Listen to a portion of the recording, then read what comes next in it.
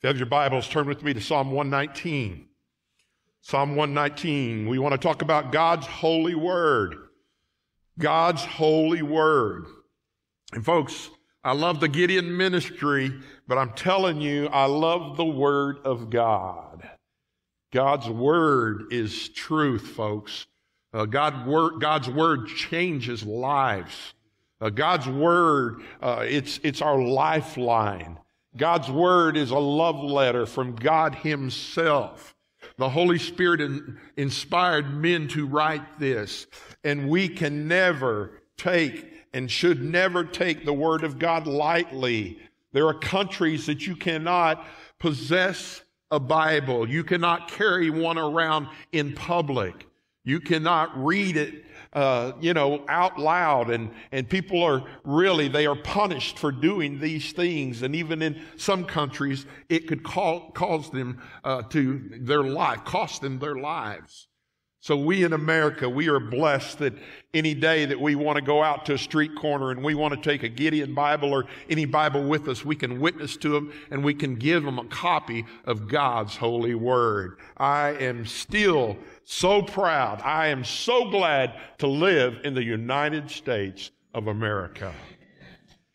God's holy word. 3 things I want you to see if you have a bulletin. Number 1, God's word is light. God's word is light. Folks, we need light. Wouldn't you hate to stand around in the dark all the time? But folks, there are people in darkness every day. There are people that are being brainwashed by things that are not true. God's word is true. Number 2, God's word is light. God's word directs our steps. You want to know what to do as a Christian? Get into God's word. Read God's word. Study God's word. The biggest mistake Christians make in reading God's word is you do it and see how fast you can get it done. Take your time in God's word. Let God's word direct your steps. Number 3, God's word teaches us truth. Folks, there are so many lies out there. There are so many people lying about so many things. But when we read the word of God, it is the same. The Bible said yesterday, today, and for years to come. Matter of fact, we will read scripture that says God's word is eternal.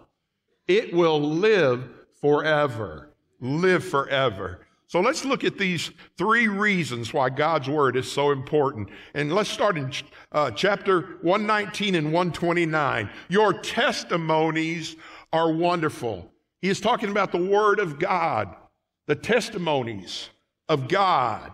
And it's not just wonderful. The Bible is awesome. It is beautiful. It is perfect. It is practical. It is powerful. Folks, God's word can take a drunk,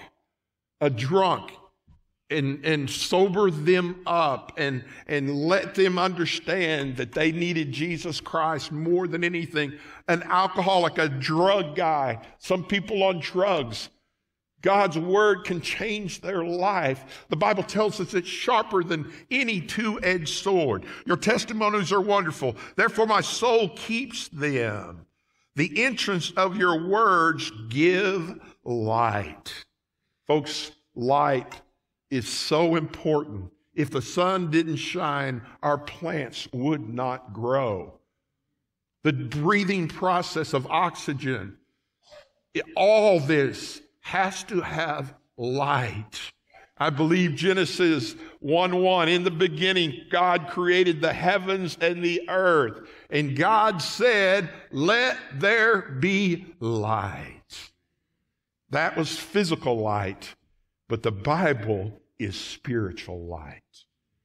Satan is everywhere. Satan is influencing so many people. And the way we can know right from wrong, number 1, get saved.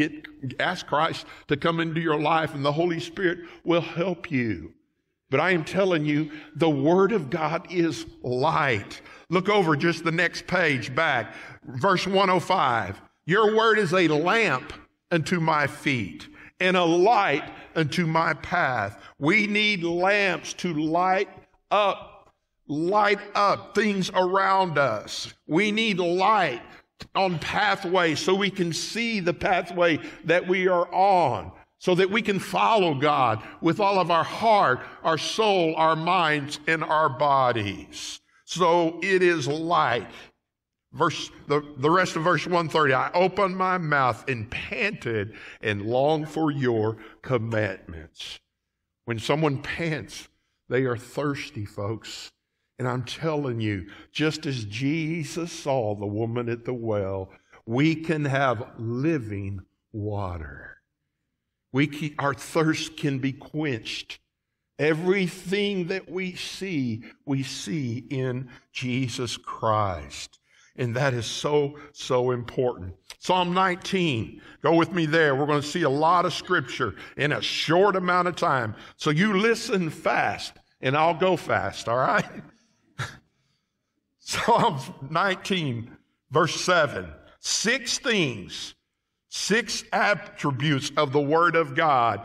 The Word of God is perfect. It is sure. It is right. It is pure, it is clean, and it is true. You will see this in the first 3 verses. The law of the Lord is perfect.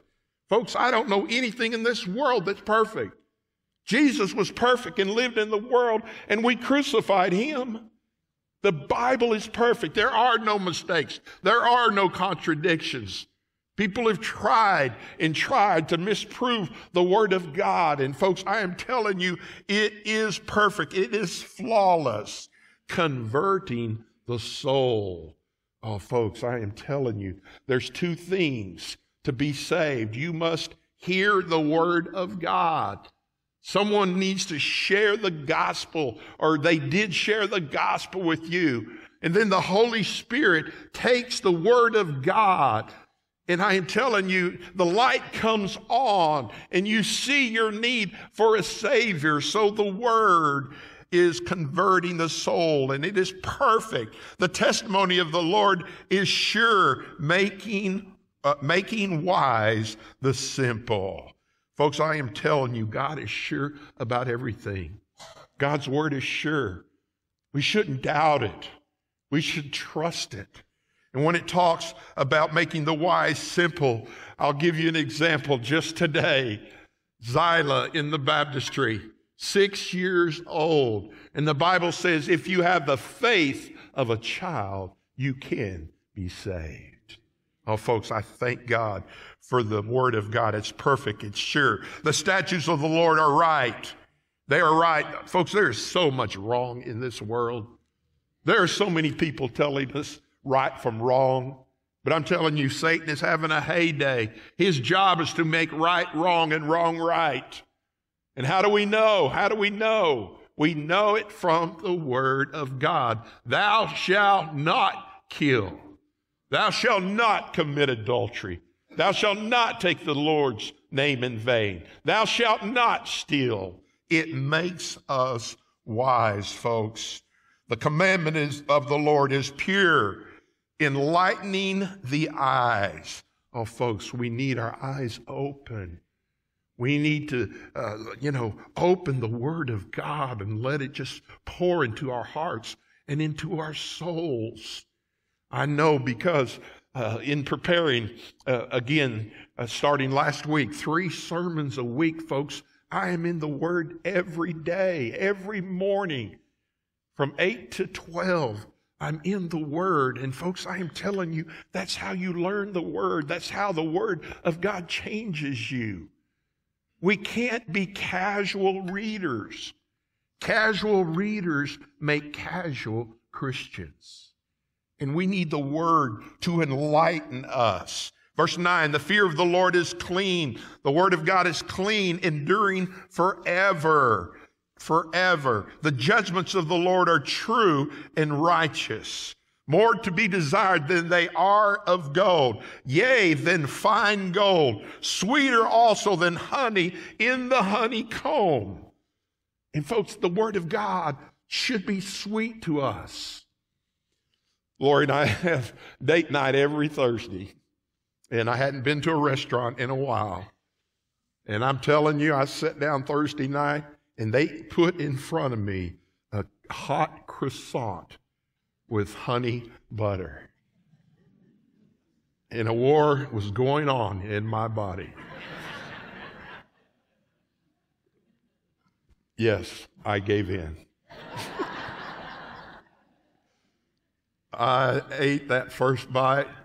Oh my goodness. Folks, that's the way the Word of God should be to us. That you can't wait. You can't wait to get into the Word. It is like honey to us. Moreover, by them your servants is warned, and keeping them there is reward. Oh, folks, God's Word is light. It gives us understanding.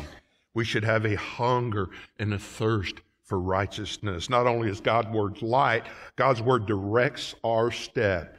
Look back in our scripture. Verse 132, look upon me and be merciful to me, as your custom is to those who love your name.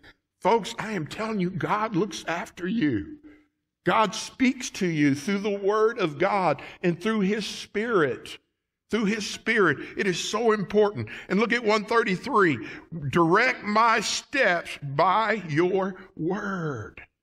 I am telling you, the Word of God is an instruction book. When Jonathan was just a kid, we had the bright idea to buy him a swing set when he was about 5 years old. And there was so many parts, and I told Lori, just let me take care of it. I can do this. 2 hours later, I go in the house and I said, honey, can you help me with the swing set? It's our instruction booklet. Folks, it tells us how to live. It tells us how to act. It tells us what to say. It tells us where we need to go. It tells us where we don't need to go. It tells us what we need to watch. It tells us what we don't need to watch. Folks, there's just too much junk out there. Direct my steps by your word, and let no iniquity have dominion over me. Here's what I found out, folks. The more time you spend in the Word of God, the less likely you are to sin. Sin, I just believe that with all my heart.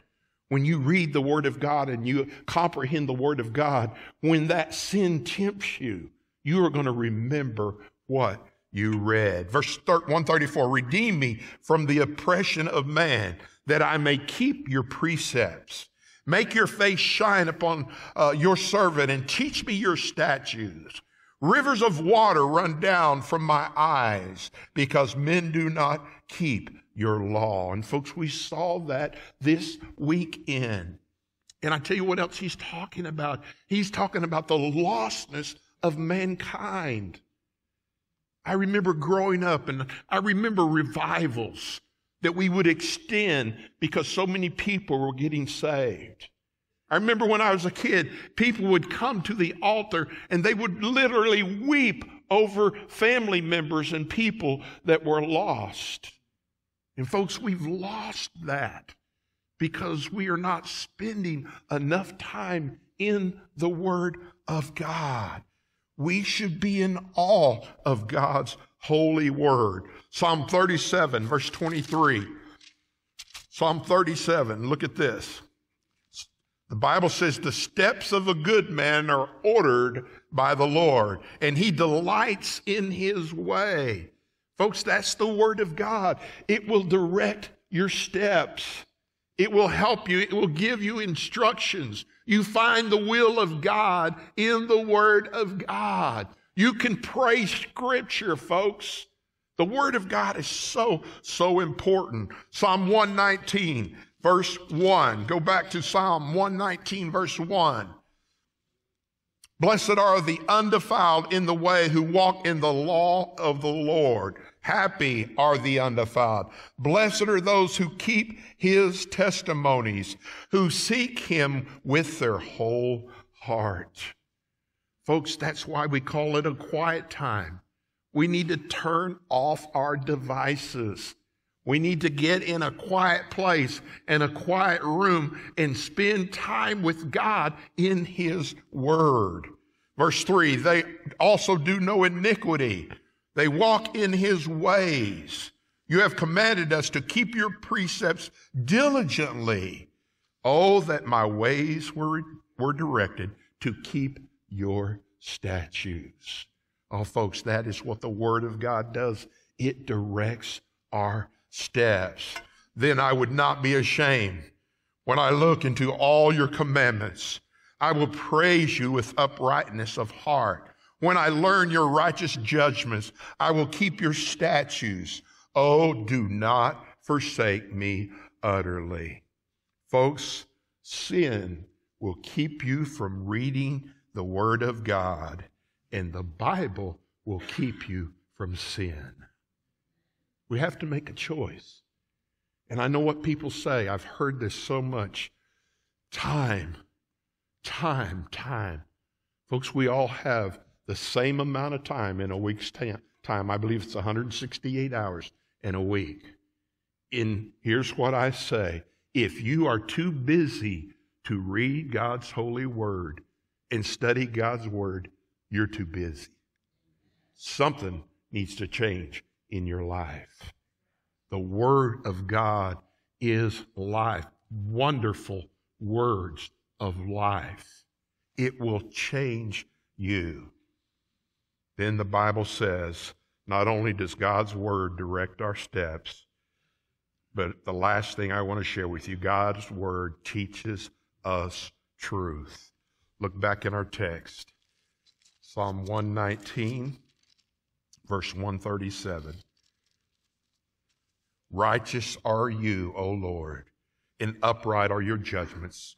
Your testimonies which you have commanded are righteous and very faithful. My zeal has consumed me because my enemies have forgotten your works. Oh, folks, I remember the days when you could leave your doors unlocked at night. I remember going out to my grandparents who lived in the country, and my grandfather's pickup truck, he never took the keys out of his truck. I remember the days when we could go out after dark and not have a fear for our lives. I remember the days when men would open doors for ladies and kids would say, yes, ma'am, and yes, sir. I remember the days when right was right and wrong was wrong. And we have lost that because we are not spending time in the Word of God. Folks, I'm telling you, Satan is having a heyday. We need to be grounded in the Word of God. Verse 139, my zeal has consumed me because my enemies have forgotten your words. Your word is very pure. What does that mean? What's the title of the Bible? The Holy Bible. God's holy word. Folks, I'm telling you, memorizing Scripture helps you. You need to have these Scriptures in your minds. That way when Satan comes at you, you can just start quoting Scripture. And you will not give in to that temptation. Jesus himself did it. Started his ministry with the temptation of Satan himself. See, Satan don't mess with us. All right, he can only be at one place at one time, but there's demonic, things there, demonic spirits all around us. When you feel that spirit, that demonic, that oppression, man, if you just start spitting out Scripture, I'm telling you, those feelings go away. The Bible says, what shall I say then? Shall I continue to sin that grace may abound? God forbid. How can I, that am dead to sin, live any longer therein? And you know how God made you? Where you can't think two thoughts at once. You can't. You can try. But if you are thinking about God's Word, if you have God's Word memorized, I am telling you, Satan will flee. Verse 141, I am small and despised, yet I do not forget your precepts. Your righteousness is everlasting righteousness, and your law is truth. God's Word teaches us truth. Trouble and anguish have overtaken me. Folks, life's tough. Life's tough. Life's unfair. Cancer's everywhere. Crazy people are everywhere. That's why we need the time in God's holy word. It is calming. It is soothing. It is righteous. Yet your commandments are my delights. The righteous of your testimony is everlasting. Give me understanding, and I shall live. Psalm 119, verse 33. Psalm 119, verse 33. Teach me, O Lord, the way of your statutes, and I shall keep it to the end. Folks, never quit learning. I don't care how old you are. I don't care how many degrees that you have. You need to learn. You need to keep learning. You need to stay sharp in the Word of God. Give me understanding, and I shall keep your law. And folks, understanding is discernment. Ask God, what is your will for my life? What should I do in this instance? Give me understanding, and I will keep your law. Indeed, I shall observe it with my whole heart. Make me walk in the path of your commandments, for I delight in it. Incline my heart to your testimonies and not to covetousness. Turn away my eyes from looking at worthless things. Folks, I'm telling you, if you are full of Jesus and full of his words, you can't sit and watch some of the programs that you are watching. You will come under conviction. Conviction. And there's this battle in us all the time. Turn away my eyes from looking at worthless things and revive me in your way. Establish your word to your servant who is devoted to fearing you. Turn away my reproach which I dread, for your judgments are good. I long for your precepts. Revive me in your righteousness. Oh, folks, we all need to be revived. Let me ask you a question. Are you as excited about God as you were 2 years ago? Are you as excited? Folks, we need revival in America. We need revival in Fort Smith. And revival begins in me. In me. We can have revival. We don't even have to schedule a revival to have revival. And that's one of the reasons you'll know it's revival. Because you didn't schedule it. God looked at our hearts. God looked at what we are hungry for. God looked, and folks, we are so distracted by other things. And we need to look into the face of God. In the last scripture, Psalm 119, 162. I close with this. I rejoice at your word as the one who finds great treasure. Great treasure. I hate and abhor lying. I love your law. Would you try this week? Here's a challenge. 7 times a day, I will praise you. Do you not think our world would be different if the Christians 7 times a day praise God for something in their lives because of your righteous judgment? Look at this. Great peace have those who love your law. You looking for peace? Number one, you need to know the Prince of Peace. That is Jesus Christ. Number two, you need to look in his word. I'm not afraid to die, folks. I'm not. I have the peace that passes all understanding. I don't want to die. I'd like to work a little longer. I love my family. I love my church. I love to go out on my motorcycle. But I'm not staying here for that, folks. And when Jesus calls me home, peace will come across me like peace I have never had in my life. And nothing causes them to stumble. Lord, I hope for your salvation and I do your commandments. My soul keeps your testimonies. I love them exceedingly.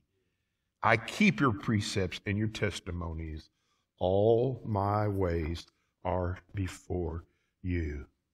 Folks, the more you read God's word, the more sensitive you will be to sin. When you feel it when the Holy Spirit says, hey, you shouldn't have said that. You shouldn't do that. I'm telling you, if you will fall in love with the Word again. And I believe with all my heart, folks, Satan wants to keep us so busy that we don't have time for the Word of God. Father, thank you for this day. God, thank you for the Word of God. I thank you for the Gideon ministry. God, I love what they do. And God, we will only know in eternity the effect the Gideon ministry had and the monies that we give. I do believe we are going to see people in heaven that will say, thank you. Thank you for giving. You purchased this Bible for me, and I got saved. So God, I pray we would invest in the Word of God. But God, I pray, even as the piano is playing, God, I pray for every Christian in this building. God, I pray that we would have clean hands, and we would have clean hearts, and we'd have clean minds. God, I know the Word of God speaks to us. So God, I pray we would make it a point. Read the Word every day this week and praise God. Praise the Lord 7 times every day. God, if there's one here that doesn't know you, God, they are missing the greatest thing in life. They are missing the one that can change their life and give them peace. God, I pray that your Holy Spirit would take that. And God, I pray that seed that is planted, that they would come down front and just talk to us and let us share the gospel with them. And God, I pray for Christians. I pray that some would come to this altar and just renew their commitment to Christ. And if others need to follow you in baptism or even join the church, God, I pray that the Holy Spirit would tell them, today is the day. So God, be with us. This is your invitation. This is your time. This is the most important time of the service.